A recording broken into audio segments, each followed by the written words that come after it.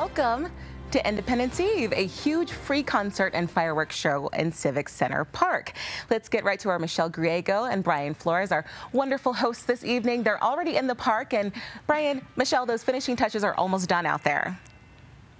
Oh, they're almost done. It's so exciting to see the big setup. This is such a good afternoon to be out here, too. Yeah. I mean, the breeze is coming in. Right now it is. It's a little hot. Just a little bit. A little hot. Well, I talk about the finishing touches. I mean, all the gates are up. I mean, the crews are putting the finishing touches on the band out there this afternoon and tonight. We are so excited. But as you mentioned, it is going to be hot, hot, hot. In fact, it is hot, hot, hot right now. It's only going to get hotter when the Mañanas, which, by the way, they are practicing right now on the stage, they're going to take the stage at 5:30, and then the Reminders follow them. Those are a couple of acts that are going to be there today. And we just met the Mañanas, so we are really excited to see them in person. After that, the Colorado Symphony will take the stage at 8:15, and then the fireworks will be around 9:15, 9:30. You know, they have to get extra dark for the fireworks to go up. You got to make sure it's dark. And remember, the only place that you can see the concerts and the fireworks is right here at the park. So come on down, bring the family. It'll be a lot of fun. Brian, this is your first Independence Eve you're hosting.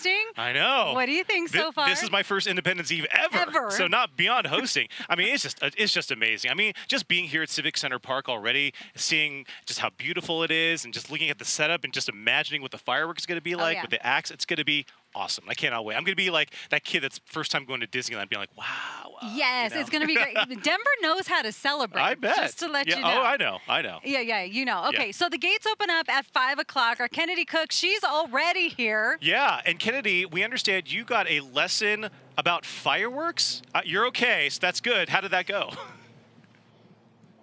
You know, the fireworks are a part of the 4th of July. Would it be the 4th without the boom, the pop, the rattle? And here at Civic Center Park, we are preparing for all the fireworks have to offer now. Right now where we're standing, it's in the middle of Civic Center Park, and it is a great spot to view those fireworks. Obviously, not too many folks here just yet, but in just a few hours, plenty of people will be here for that fireworks show and all the fun and concerts you all mentioned. Now, we got the chance to catch up with the crew, putting the finishing touches on that fireworks show. Zambelli Fireworks has put in hundreds of hours to prep for this year's show, but the company says it's all just a labor of love. I don't need to work anymore. I do it because it's still fun.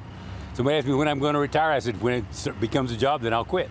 This is entertainment. Like when the crowd cheers at the end, it's just like anybody else singing on stage. We're entertainers.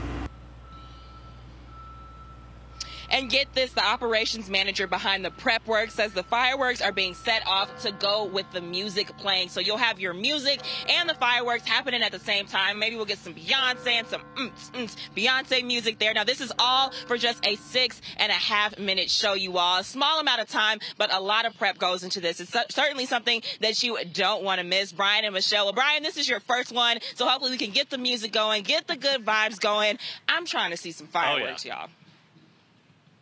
We're all trying to see some fireworks, and you already got the music requests already. So. I know, Beyonce. I don't know about Beyonce, but we did see some sheet music up there. We saw sheet music up there, and I saw Lift Every Voice, which I love that song, so we know that is in the lineup. Right? It's just as good as Crazy in Love. Can't please everybody, Kennedy. No, all right. Thank you so much. We appreciate it.